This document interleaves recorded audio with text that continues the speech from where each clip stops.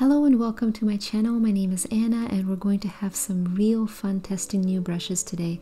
I'm going to do a detailed review of the new Escoda red watercolor travel set. And this one is hands down my favorite out of the 4 travel sets that Escoda designed this year because it contains not one, but 2 of my all-time favorite synthetic sable brushes called Versatile. But really each set contains a wonderful selection of brushes that will suit different creative needs. And as always, I will show you a few tests on precision and water retention, but more importantly, we will look at how these beautiful brushes from the red set actually perform in real painting. So if you love botanical watercolor or birds, landscapes, or even more decorative work like ink or portraits, you can see for yourself if this is a good choice for you. I'd love to hear what you think about the review. I know that many of you have already used some of these brushes, particularly Versatile, which exists in the regular non-travel size, gets a lot of love from watercolor artists, so please let me and everyone know what you think in the comments below, and if you're new to the channel and enjoyed the demo, don't forget to subscribe. Before we start, let me quickly recap the reasons why these 4 Escoda travel sets are worth a look in general, starting with reason number 1, and this applies to all Escoda synthetic brushes. It's how close they come in performance to the real sable and squirrel fur. Escoda is one of the finest brush manufacturers in the world, and they have done a ton of research and testing to come up with an excellent cruelty-free synthetic alternatives to traditional brushes made out of real fur. These brushes are built by hand, combining 3 diameters and 3 different lengths, achieving a perfect tip and very good water retention. Even if animal cruelty is not your biggest concern, given the price difference between real and synthetic brushes, this is obviously a very welcome option for modern artists. Reason number 2 is obviously convenience. Escoda travel brushes are excellent for plein air, urban sketching, perfectly compact if you're packing to go on vacation and want to bring your art supplies along. They're constructed in 2 parts, enabling you to put the brush end inside the handle for easy and safe transportation. The case is so compact it actually fits in my hand. It will definitely fit in your pocket if you're out and about and maybe doing some urban sketching. I also think these metal shells look quite cool. And finally, reason number 3, it's worth mentioning again that each set is uniquely curated by a Escoda team in consultation with professional artists to fit different creative needs in terms of the variety of shapes and sizes that they offer. Escoda is a family business producing artist brushes for decorative and fine arts since 1933, and they're known for their high quality standards and very good sense of what artists want and how they work with different brushes. So I personally love this red set, but you will find for sure one that fits your unique needs depending on what type of subject you like to paint and your style. Now let's get to the detailed review of the red set. You can see the blue set review in my video from last week, and I will also do black and green sets later this month. So we have a Escoda Versatile pointed round in size 12. It's designed with synthetic Kolinsky fiber. These brushes are really exceptional in terms of water retention and precision, and this size 12 in particular will be amazing for large washes, which I will show you in a minute. We also have another Versatile. This one is in size 6, which is awesome because you need a good fine brush in your travel set in order to paint any kind of details like hair, tree branches, flower details, and so on. They're great for oil, acrylic, watercolor. I often use them for gouache as well. Finally, Perla round pointed brush in size 8, and it's made out of white Torre fiber, which is one of the softest and typically used in watercolor. Quite different from Versatile, as you will see. So let's do a couple of tests, starting with our largest brush, Versatile round size 12. You can expect it to hold a large amount of water and pigment compared to an average synthetic sable. You can see it goes on, which makes it perfect for large background layers, and I will demonstrate that to you in just a second. It's pretty amazing. Most synthetics can't hold this much water, but what makes it extra special though is precision. For a large brush like this, it does a wonderful job maintaining a really nice tip, so you can do a lot of things with it, just one brush, without switching to a smaller size.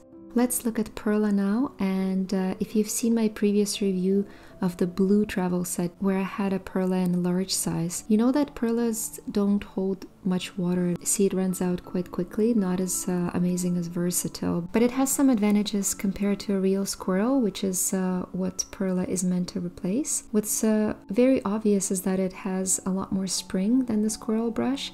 And so practically what this means is if you don't care as much about water retention, but you want a soft brush that will hold the tip so you don't have to reshape it and re-wet it while doing the details, as you would with the real squirrel brush, this is actually very nice.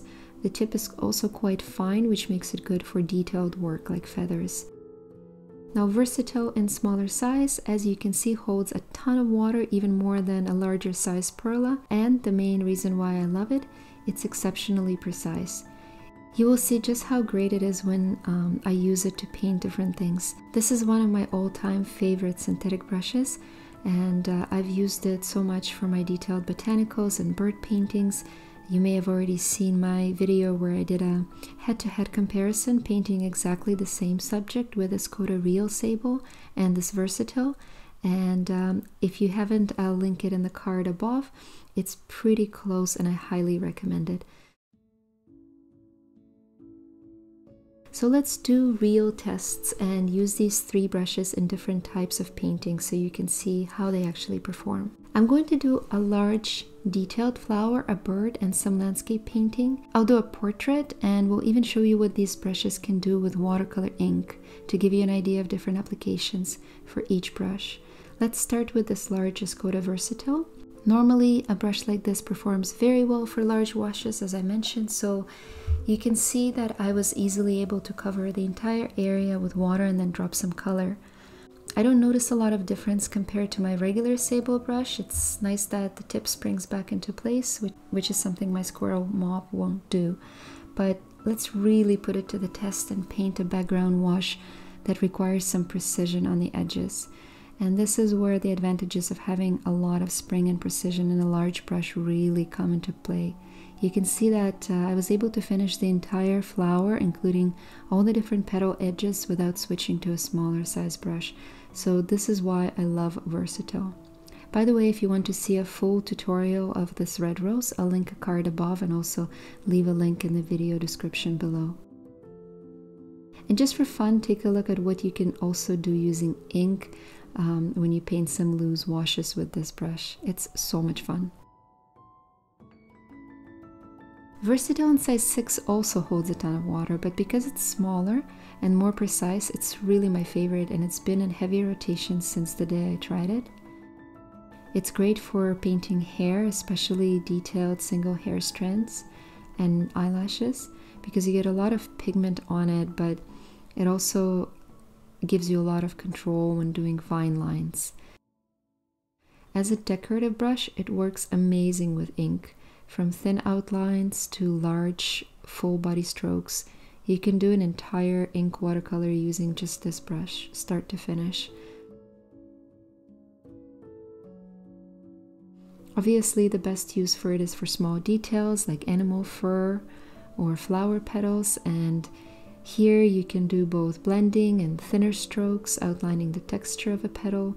Really versatile, powerful brush, this one. I really love it, and I think you will too if you get a chance to try it. Highly recommend it. And finally, let's put Perla to the test. As we saw during the performance testing, it doesn't hold much water, so not ideal for painting where you need to cover really large areas and do a lot of blending. But it did okay on my flower once I put the main wash with the larger synthetic sable brush. And as I mentioned in the blue set review last week, where I tested Perla in size 10, it has a very precise tip that comes back into place easily on its own, unlike a squirrel brush. So I don't have to dip it in the palette every time to straighten the tip because it's so fine and resistant. You can do some amazing things. Take a look at how well it works on small feathers. And I was able to blend my colors into larger areas, which wouldn't be possible with a finer brush, but the tip really did an amazing job here. And it works well for larger ink strokes, and although it doesn't hold much ink and water, it's actually quite useful for places when you want to have more control and less pigment and water on your brush. If you want to have more control over how your ink spreads, which would require less water and less ink on your brush. So a fairly decent soft squirrel imitation at a very reasonable price with some added benefit of extra spring and precision. In conclusion, I would give Versatile brushes 5 out of 5 stars, and I stand by this rating, having tested these and other synthetics on virtually every possible subject. I couldn't be happier with their performance and being able to get this high-performing brush at a very good price. It's amazing. Perla, in the context of my style and how I work, is probably 3.5. In my last review, I gave Perla in size 10 a higher rating because I was able to do some negative painting with a larger size Perla, but in a smaller size, it's okay, it's good enough, but not my favorite. And as always, please note that these ratings are purely in the context of my own style, and those who know me know that I specialize in highly detailed nature art, and I also do quite a bit of commercial decorative work, so keep that in mind when you look at how I tested it and the reasons for liking or disliking certain aspects of each brush. This video is meant to give you a detailed information, but only from one artist's perspective, so I encourage you to do more research and test these products yourself. These brushes are available in North America and Europe, India, and other countries. In North America specifically through Speedball Art Supplies. You can also find them on Jackson's Art online. And you can also purchase these brushes on Amazon or directly from Escoda website. Thank you so much for watching. I hope you found this review useful, and I'll be back next week with more watercolor tutorials and my review of the green and black Escoda sets, which contain some really fun brush shapes. Have a lovely week, and I'll see you soon.